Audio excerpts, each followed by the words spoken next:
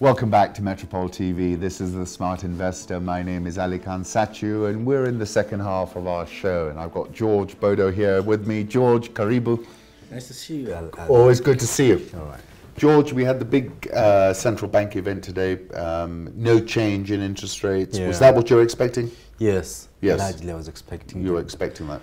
The central bank to maintain a very neutral path. Yes. And significantly, for me, the most significant takeaway from the press communique, yes, and the last couple of press communique, is that the central bank has been overtaken. I think for me, they have been compromised. That's a word, actually. Yes, by that's a harsh word. Very, very aggressive fiscal position. So we're overly loose. We're in a fiscal dominance period. Yes. Typically, in a fiscal dominance period, the central banks cannot engage in some aggression. They yes, cannot raise interest rates, because then that means that the government, on the debt side, yes, then the government's borrowing costs become very expensive.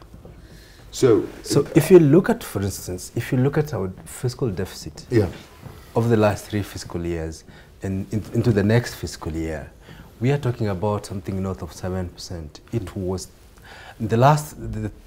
rather 3 fiscal years ago, we were talking about 9%. It has barely moved. Treasury is projecting about 6%. I'm projecting about 8%.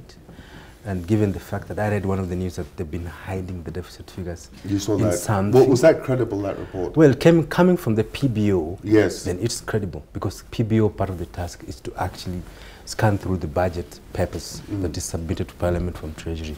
I think they largely sit in an advisory capacity to Parliament's budget committee. So I trust what they say.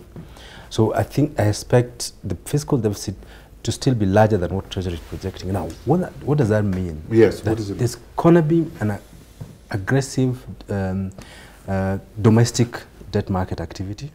That the debt market, sell more bonds. Yes, they're going to sell more bonds. Now, in that scenario, then any monetary policy stance has to take into account the fact that there's so much supply. There's so much supply. And so they cannot keep Treasury's borrowing rates at a certain level. They've got to keep it constant, lest the government defaults. So they have to be sensitive. The default is a very, very big word. Well, the thing is that the monetary policy as it is today is being held hostage by the fiscal policy. That's one. Well, let's go back. Yeah. What's monetary policy? Yes. Well, if you go back to post-World War II, governments were trying to crack their heads on how do you get economies to jumpstart. Some of the war ravaged economies like the UK, France, Germany, people were thinking, how do you jumpstart economy? And then in that era came in one of the most brilliant brains, post-war brains in John Maynard Keynes, who came up with all... Are you a Keynes? Yeah, well, I subscribe to some of his thoughts.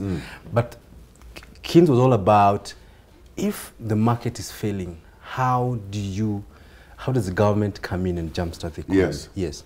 So one of the things he said, that the economy cannot be jumpstarted when the price of money, which is interest rates, yes, essentially price of money, yes, is allowed to follow some natural path. So the government has to intervene and set an optimum level of interest rates, which is the basis of monetary policy committee. Basically, the setting of price of money was left to the government. And it was all about demand management, because Keynes was all about attaining full employment. In fact, Keynes at some point remarkably joked that if the economy was so weak, the government could actually hide money, banknotes, in jars underground, and then employ thousands of people to dig them up. That will create an employment. And the benefits... Is that the same as the helicopter theory? Yes. Well, modern day people talk about modern monetary theory, MMT. Yes. I mean, you must have come across MMTs. Yes. So it's all about helicopters. Yes. Helicopter money. Well, that's the whole... It goes back to... Now, what do we see today in Kenya? We see the demand side and supply side very, very weak. If you look at private sector investments, the chart, I was looking at the chart, for instance, private sector gross capital formation down. Stanbic PMI, which is also measured, Below 50. is below 50. And on the demand side, look at private consumption, took a dip last year. And back on the supply side, there was no credit, private sector credit. It's still below 5%. It's average 5% over the last 6 months.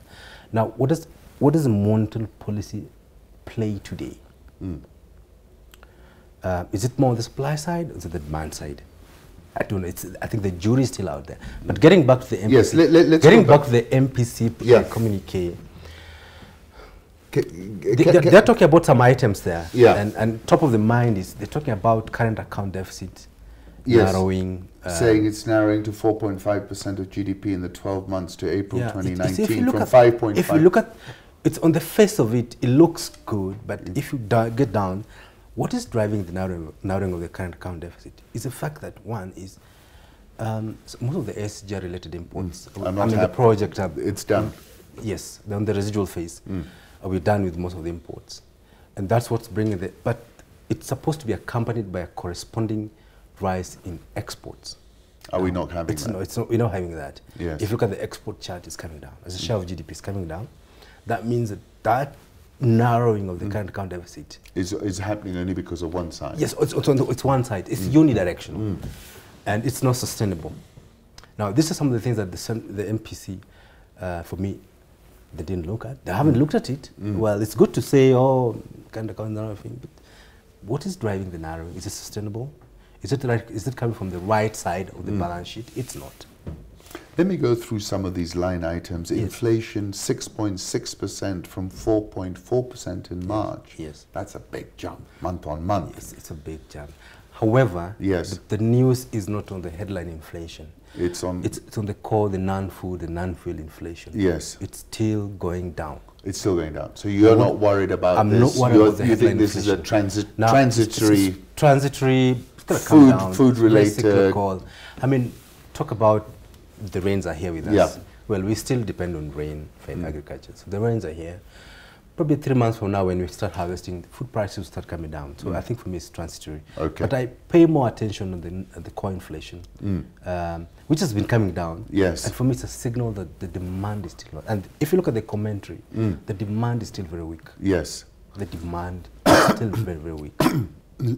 Let me jump to FX reserves. All-time high, $10.056 billion. I was talking about Zambia a few days ago, 1.2 billion. Is that a good sign? Should we have enough ammunition? No, I don't think, because look at our debt service in the next fiscal year. Well, the total debt service comes to about $2.8 billion, starting with the redemption, which is in June. Yes, so that reduces this straight away. And we have about a total USD obligations about $2.8 billion, just close to $3 billion. That's not enough. Yes. Once you start paying out the debt, then talking 2 months from now, we'll be back to where we were before. So for me, it's transitory again. It's transitory. Okay. It's not something I would pay attention to. Okay. Now. Yes. But what one can say, there is a bit of a cushion there. It's not a bit of, well, the market's all about expectations. Yes. So your expectations are this number. This is the high water mark. Yes. And for me, my expectation is that it's not going to amount to anything when you talk about, for instance, the currency market. Yes. It can easily be shrugged off. I mean, you cannot pop champagne over that. Okay. Easy. Yeah. Private sector credit growth, 4.9% in the 12 months to April, compared to 4.3. But it was down at 0. Hasn't it? Wow. Hasn't it risen somewhat? What's driving it? Yes. It's not. Well, it's 5% for an economy that was used to a growth of about 20%. Yes, it's not sufficient. It's not sufficient. It's nothing. And is this all about the lack of credit availability for the medium and small enterprises? Absolutely. Are they the ones who've been squeezed here? Absolutely. They're being squeezed out. Now, you saw that the central bank has made a push in that direction with its Stawi. Yeah. Is that a good idea? It's a good idea on the commercial side. Yes. But I think that my view, and I wrote a whole article about this, that the central bank should not be commingling with the commercial side of its policy and regulation. I think on the policy side, they have a lot they can do. And number one is that the central bank has the capacity to roll a guarantee scheme, an MSME guaranteeing scheme. It could take the form of central bank underwriting credit risks on behalf of banks. You would have preferred to see that? I would prefer to see that. It's much more impact. It democratizes credit in the current context. They could have a guarantee scheme. Yes. Or they could actually provide liquidity to banks for own lending. And I gave an example of Central Bank of Nigeria, which is actually provided liquidity to the banks. To the banks for own lending. And they've prescribed the rate. Yes. They're giving you the funding at 2%. You shall not lend it above 9%.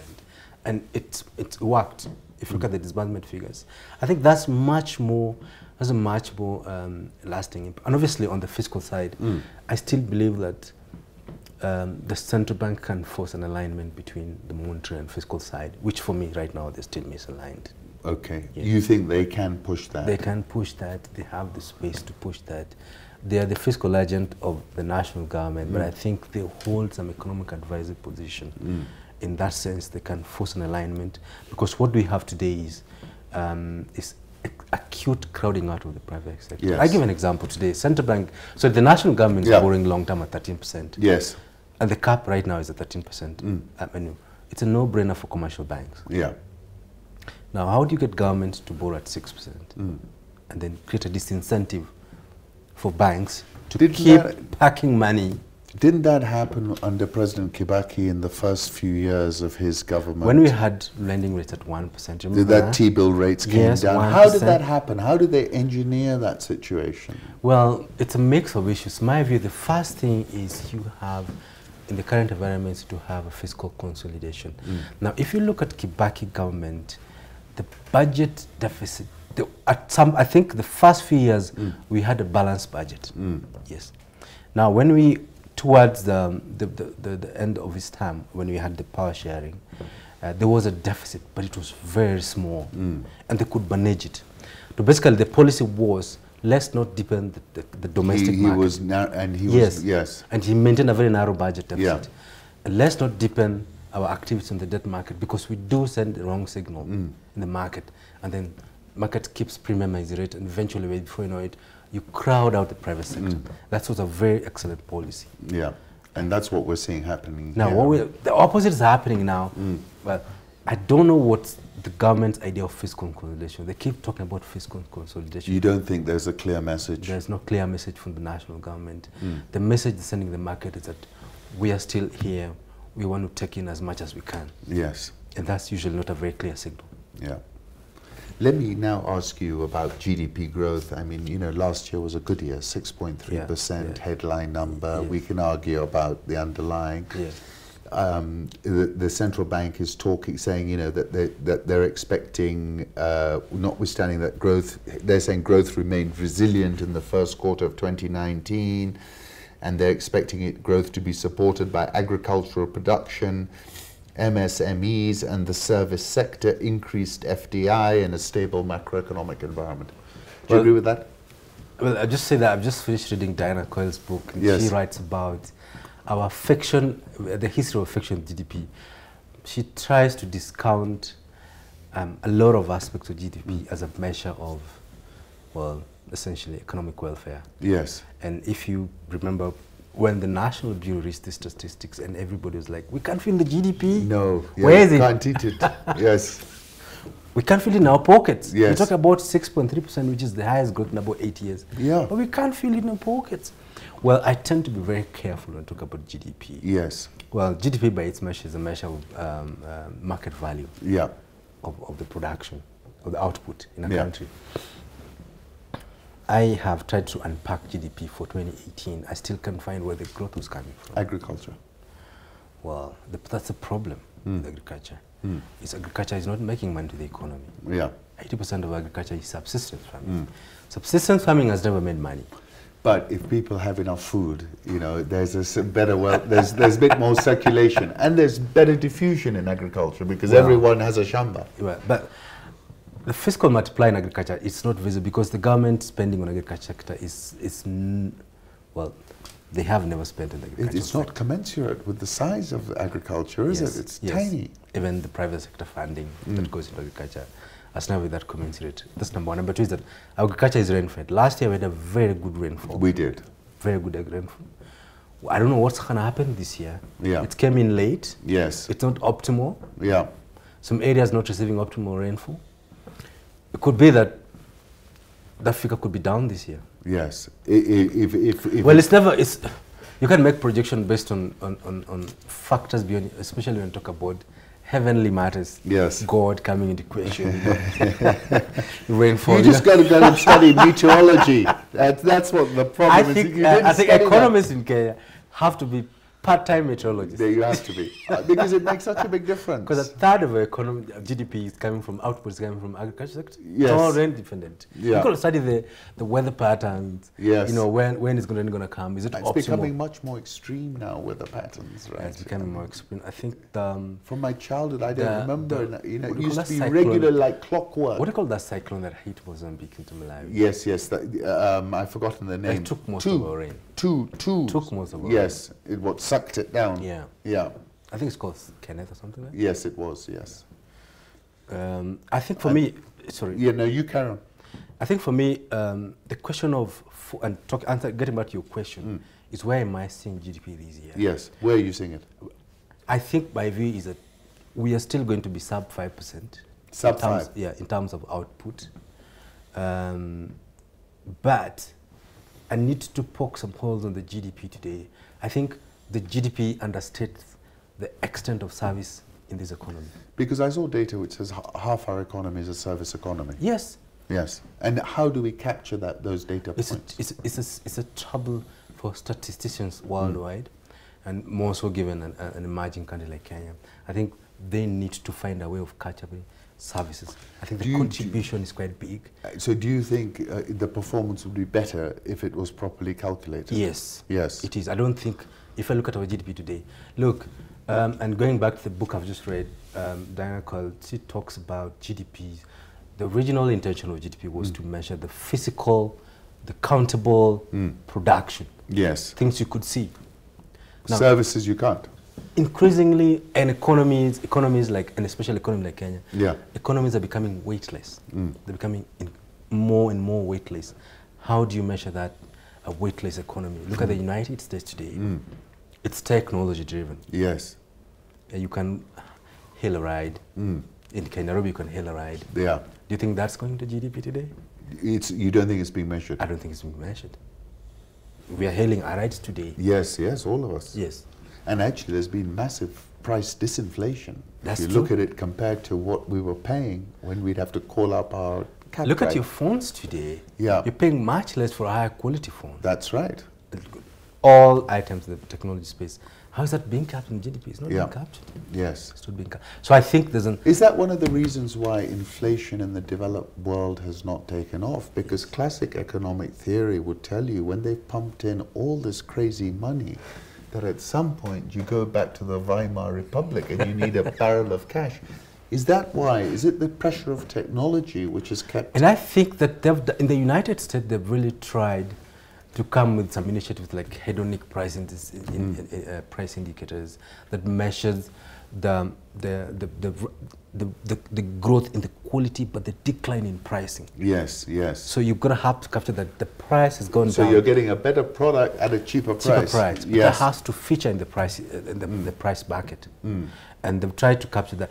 And that's why, actually, you're right, that you're seeing that I'm just wondering. The OECD countries and even America on the other side, they're struggling to jumpstart inflation. Maybe jumpstarts with tariffs. The tariff holder. Oh my God! Don't talk about tariffs. No, but if you look around the world, trade figures have started to slow down quite dramatically. Yeah. You look at this intensifying tariff war. The world doesn't feel as go-go as it did last year or the year before. Do you agree with that? And then do you think we're at risk, firstly as Kenya and secondly as Africa, if this thing goes, ballistic? Will we suffer because we're now more correlated with China, for example? I think so. Two things. One is that Christine Lagarde, the IMF yes. managing director, is talking about a synchronized slowdown. Yeah. I think that's another threat on one side. Yes. You have your friend Trump is it's not my friend. upping the ante. Yes. With his war with China. Yeah. I think that the emerging economies, especially those that are dependent on China, have to look keenly and evaluate this. Well, I'm not a trade expert like you, but I think there's some slack that could come out of that. No, definitely. Yes. You would think I mean, so. for instance, I think China would have to a certain extent, slow down its overseas Belt and Road. investments. Yes, yes, I'd agree with you. And there's some people we, are worried we that as they don't. Kenya would want one of the casualties. Yes. Well, they declined. So do you think that was a consequence of the slowdown? I'm not sure it was a consequence, but I think on that front, Chinese money and it's the not biggest they're not Santa Claus anymore. Yes, I think it's not a gravity anymore. Yeah. And do you think, therefore, are we doing the right, are we balancing? I noticed that Ambassador Monica Juma was in the US, in Washington. Do you think from a geopolitical and foreign policy perspective that we're playing our cards well or not? Well, I think Kenya historically, we've always been at crossroads. I mean, you remember in the 1960s in the Cold War era, we had the senior Odinga siding with Russia, and we had, well, the senior Jomo siding with the West. The West.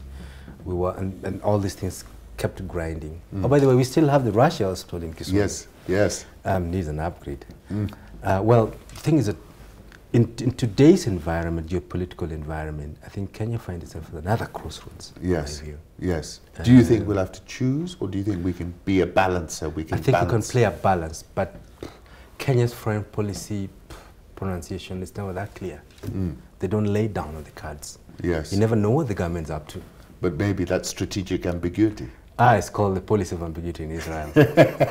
You never know. It's like Trump. You never know. Don't confirm, don't deny. Yes. And looking closer to home on that front, you know, there's been this friction with Somalia. Is that important from an economic point of view? I think for me it's a non-issue. It's a non-issue. It's a non-issue. But we got a lot of trade going on between us and them, right? Eastleigh, that's that economy. Well, Uganda was a top export destination last year. Ours. Yes, Kenya's top export destination. Second should have been the EU. EU. Yes. Okay. Biggest import is China. China. Yes. Okay. Second. The EU, I think. EU again. I'm not sure about that. Okay. But I think the EU and America should be one of the second. So, so if you just look at it from that perspective, I would be more about Uganda. Yes. A diplomatic tiff with Uganda. Yeah. Would worry me. Would worry you more. With North Somalia. Okay. Yeah. Okay. And is it impacting, for example, there's a tiff now between Rwanda and Uganda. Is it impacting the Rwandan economy? Well, I know that some Kenyan goods destined for Rwanda are still held up. Oh, wow. The port. Okay. Well, all of them were in, they were in South Africa the other day. Yes. I saw them. They were sitting next to each other. I hope someone put them in a room and found some sense in there. Well, that's my... Well, but getting back to monetary policy, I think that monetary policy going forward is going to be boring. Yeah. Staying around here? Staying around there. There's very little room to maneuver. I've just said that the monetary policy today is being held hostage by the fiscal policy. And the rate caps. And the rate caps has disabled the credit channel. Yeah. Which is because we have 4 channels, which are very, well, generally we have 4 transmission channels in Kenya. We have the credit channel, which is one of the major, of the exchange rate channel. And for a tiny interlinked economy like Kenya, the exchange rate channel is very important. What's your view on that? We had a couple of characters who'd come in. Kazutu was talking about a complete collapse. What do you think about the IMF talked about overvaluation. Managed currency. Do you buy into that stuff? Or? I think for me it's a dicey argument. Exchange rate policies are very, very dicey for me. We have countries in the world that literally peg currencies. We have countries in the world that are managed. Kenya is being told it's being managed. Do you think it's managed? I think in the situation that Kenya is in, it makes sense to manage it. Yeah, I think we don't have the stomach to to handle those volatilities for now. I would, it's managed, yes, but I think it makes sense to manage it as it is, because the correlation between the consumer price stability, and the exchange rate is very, very high.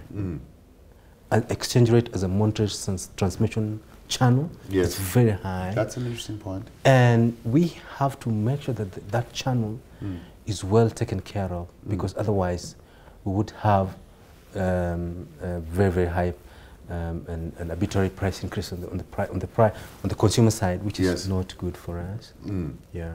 So I think my view is that it makes sense to do what they're doing right now. Yes. We need that stability on that channel. Because also, I mean, on that channel, if that currency starts to depreciate, our debt to GDP is going to go through the roof. There's a lot of stake. My view is we have a huge foreign currency obligation. That's right. It's like 51%. 51% of our public debt is in foreign currency. We've got to take care of that. That's right. We've got to purchasing the currencies, look at the currency's purchasing power. We don't want the purchasing power to depreciate. Yes. It's already depreciated so much. Yes. And I looked at the regional Kasutu's note. Yes. Well, I think one of the weakest points, in my view, was that when you can't compare exchange rates to the consumer price basket, because for me, exchange rate is not a commodity. Yeah. It's not. So you can't do that commodity comparison. Okay. It's like comparing oranges and apples. Yes. So you've got to construct another framework for assessing the overvaluation or devaluation. IMF did it. Yeah. They had a framework around the real effective exchange rate, and they came up with they ran some regression and said, okay, fine. They said it's overvalued by 17%. But I don't think that comparison worked. But however, I think that given where we are today, I think that it makes a lot of sense to do what they're doing. And I think so far the central bank has done a good job. Oh, I do. Yes. On that point, let me ask you a question. I saw today a Bloomberg headline saying this was the last MPC meeting in the current 4-year term of Dr. Patrick Njoroge. Would you like to see Dr. Njoroge back there for another 4 years? Do you think he's done a good job? What's your perspective on that? I think for me, on a scale of 1 to 5, and this is slightly my view, I think it's fair for me. He's had a fair performance. Yeah, I don't know where that will be on a scale of 1 to 5, maybe 2.5. 3. But could he have done anything, given your fiscal situation? And I think that the president, I think the president in renewing the governor's contract, the question should be, what's next? What's next for the Central Bank of Kenya? What's next for price stability? What's next for monetary policy? Well, the governor came in, he did some mistakes, especially on the financial stability side, took over some financial institutions. You don't think they should have been? I think he was too preemptive? Too preemptive. I think he could have done something better. And I talk about from experience. But that was a fast-moving situation, yes, right? I think he had some, well, I could say with the benefit of new governor, and I think the benefit of hindsight, he could have done it in the boardroom way. He's changed his tactics so far. But I think on the financial stability side, he erred a bit. I'm worried about monetary policy and the role of monetary policy in the economy today, especially. Well, you're saying it's blunted. It's especially in managing demand. And I think the monetary policy in Kenya today has a big role in jump-starting demand, has a big role in attaining and jump-starting employment today, because we're not doing very well on the employment side. And I so think you're asking for lower rates? Well, not really low rate. Could we have other mechanisms? I think they have so much levers. I'll give an example. The Central Bank of Nigeria has said that they're going to be buying corporate bonds. Yes. So they're stimulating. They've decided that because they've had the battle with the commercial banks, they've refused to lend to the real economy. And the other day I watched the governor of the Central Bank of Nigeria. He said that they are thinking of capping commercial banks' investments in government securities, because that's where that would be interesting. I would want to see how they implement it. But if we had that, we would have a problem here, wouldn't we? Because they're the biggest buyer of government securities are the banks. I think, well, but it's a conversation that needs to be to be put on the table. Yeah. It's convergence that needs to be the So I think the monetary policy, I think, in as far as the toolbox has so much materials that they can use. And I think they haven't unleashed, they call it the bazooka. Yes. I think they could do more. And I think that's, if the governor gets another term, I think his focus should be on how do we use monetary policy to jumpstart the supply side, to jumpstart the demand side. Yes. George Bodo, thank you so much. Nice speaking. A really good conversation. Thank you so much for coming in today. You're welcome, and it was nice to have a conversation with you, Ali. Thank you. It's a pleasure. This was Metropole TV. This was The Smart Investor. My name is Ali Khan Satcher, and it's been a pleasure having George in the studio today and having a really wide-ranging discussion about what are really important points in this economy. Thank you for watching. See you tomorrow at 8 p.m.